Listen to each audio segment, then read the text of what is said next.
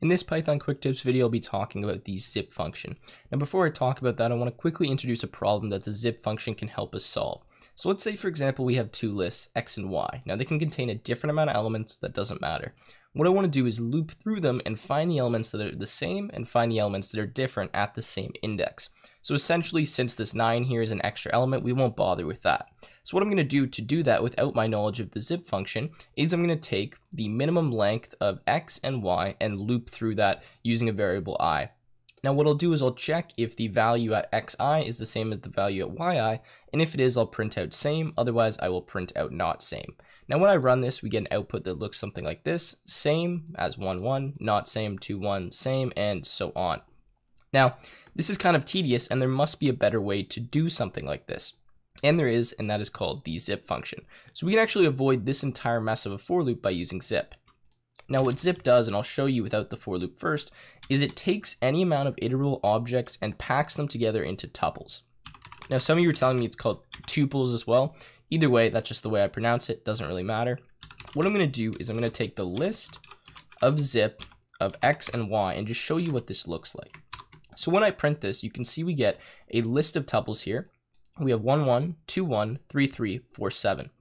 Essentially what this does is matches up items in the list. So 1 goes with 1, 2 goes with 1, 3, 3, 4, 7, and then we will omit any other items. Now if I do this the other way, so yx, this will still work. We'll get pretty much the same thing, just with the y coordinate first and the x coordinate second, and notice we're not including the 9.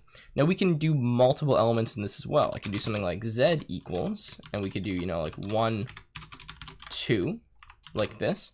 And now if we throw z into here, what we're going to get is, well, a list of 3 tuples. But this time, since there's only 2 elements in z, we're only going to get 2 tuples here. So how can we use this knowledge now of the zip function to help save us some time in that previous problem? So I'm going to get rid of z here, and I'm going to do this now with zip. So what I'm going to do is say for I, j in zip x, y, if I equals j, print same. I guess we'll do a capital here.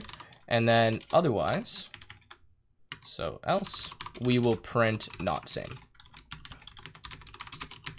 Okay, so there we go. So let's run this now, and we get the same output: same, not same, same, not same. So essentially we're looping through these tuples that we've built here. So x and y, assigning I to the first one, j to the second one.